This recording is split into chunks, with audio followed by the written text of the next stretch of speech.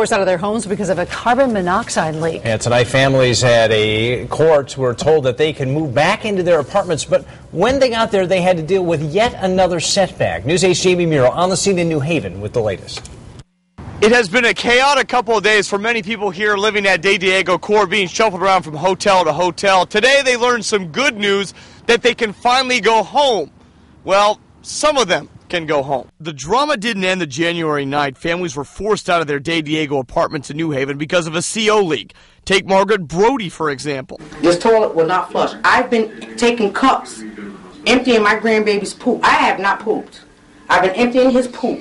Living conditions at West Haven's Econo Lodge were so bad, she demanded to move to La Quinta. They're not even in the office right now. Since then, she's been trying to reach Northwood Investments to figure out when she and her 4-year-old grandson, David, can move back home. I mean, he knows that he's not home, and he don't like it. January 15th, more than a dozen people were forced out after carbon monoxide wasn't being vented properly from furnaces. 5 went to the hospital.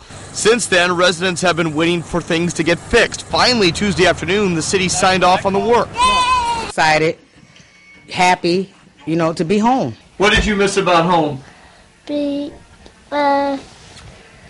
All my food. You missed all your food. Per city law, a new carbon monoxide detector was even installed, but Margaret and David wouldn't be home for long. Even with the furnace on, there was no heat. A joyous homecoming cut short. Oh, we have to go back to the hotel.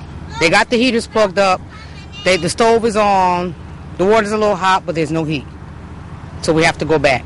Wait a little longer. Yep. Again. Speaking with Eric Johnson, who is the city's director for the Livable City Initiative, he says that inspectors are going to come through here and check regularly to make sure things are operating as they should. He said there's more than 200 units that also need new exhaust vent systems. There was a quick fix, but crews should be working on these apartments till mid-February. In the meantime, he says that the company that runs these apartments most likely will see a fine. On the scene in New Haven, I'm Jamie Muro, News 8.